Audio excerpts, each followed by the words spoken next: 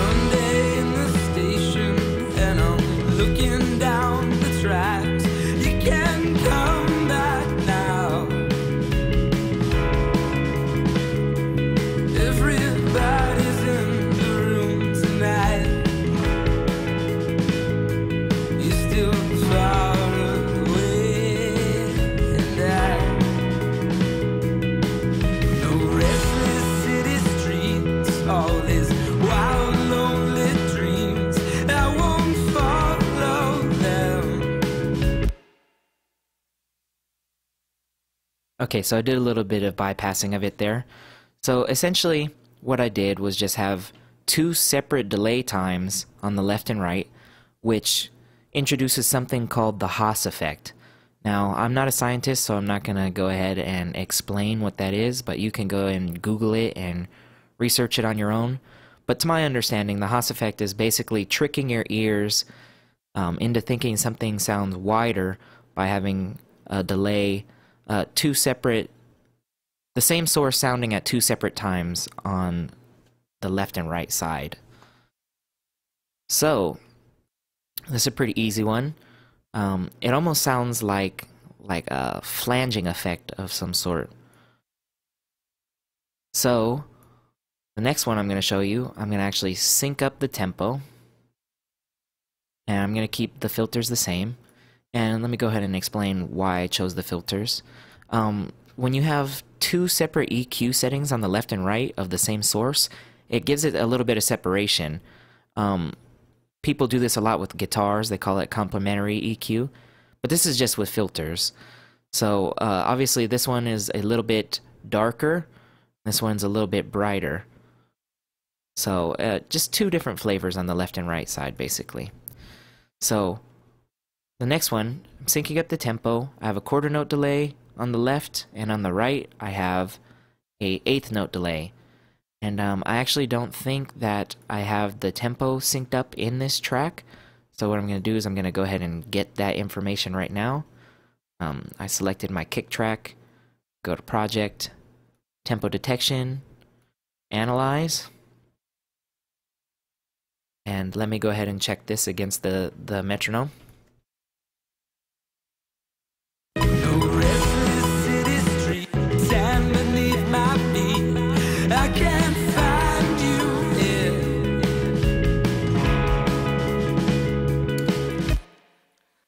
Okay, so now we got our tempo synced up. Now, this somehow got messed up, so I'll have a quarter note and an eighth note, and I'll adjust that to taste, and then we'll do a little bit more tweaking, and then I'll explain what's going on. And all the old familiar places, now they only feel so strange, and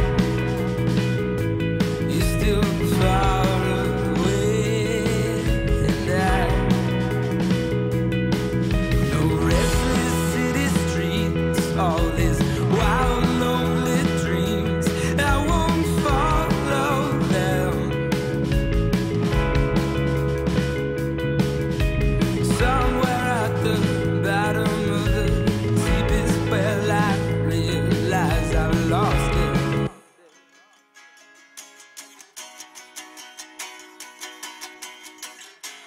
Any way that you can, any way that you can.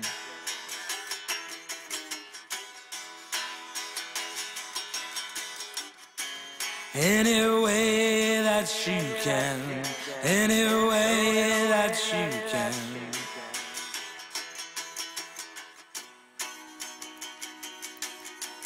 Empty airport runways, all sand beneath my feet.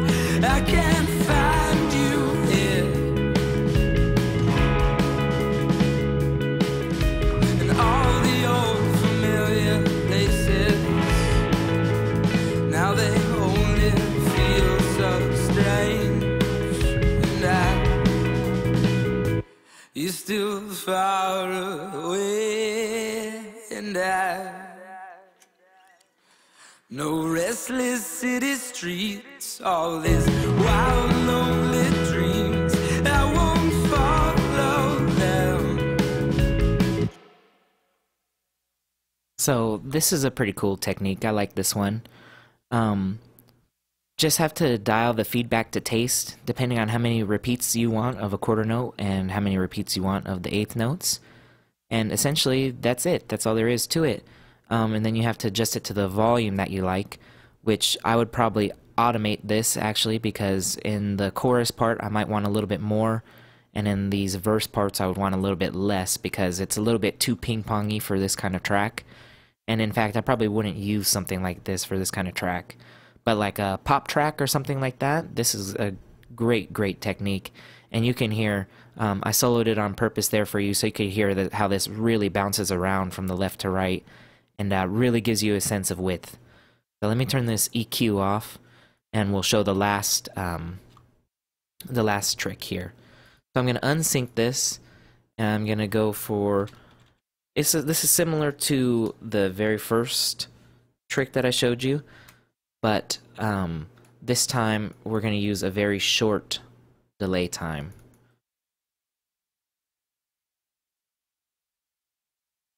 So,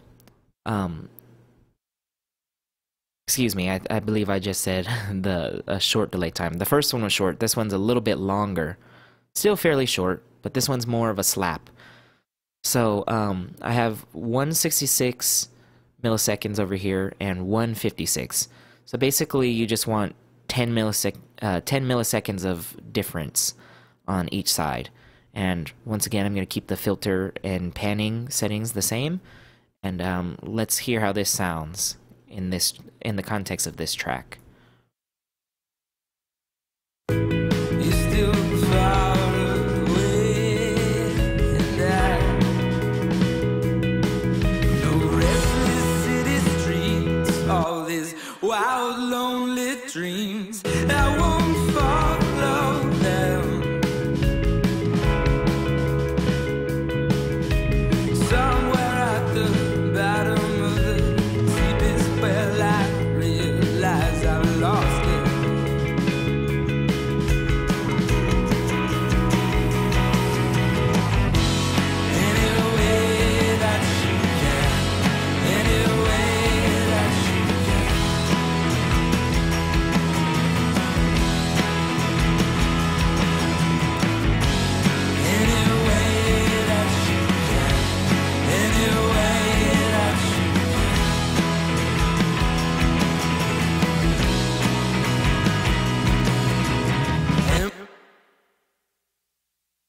So, in all honesty, this one is my least favorite for this kind of track, but for a maybe like a blues track, this would be my absolute favorite.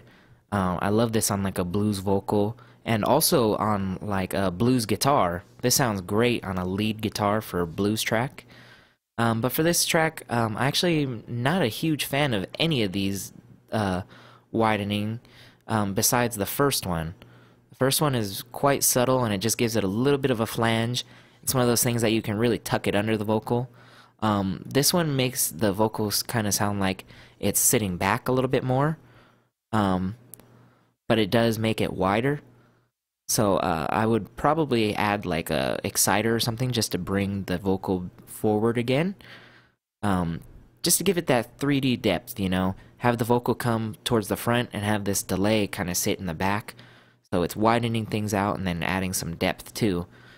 So, you know, not everything works for every mix, but you can take these techniques and try them out in your different mixes, find which one works for you, adjust different filter and EQ settings, try different delay times. With the one where I did the quarter note and the eighth note, you could do a 16th and an eighth, you could do a 16th and a 32nd, you could do a quarter and a 32nd, whatever you want.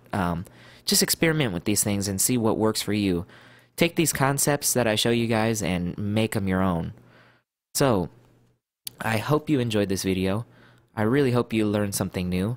These are pretty cool tricks. I hope you try them out in your own mixes. So, if you liked this video, please give it a thumbs up. If you didn't like this video, you can give it a thumbs down. That's okay. You're entitled to your opinion, as I always say. If you really like this video, please, please, please subscribe. I would greatly, greatly appreciate that. Thank you so very much for watching, and I hope to see you next time. Have a great day.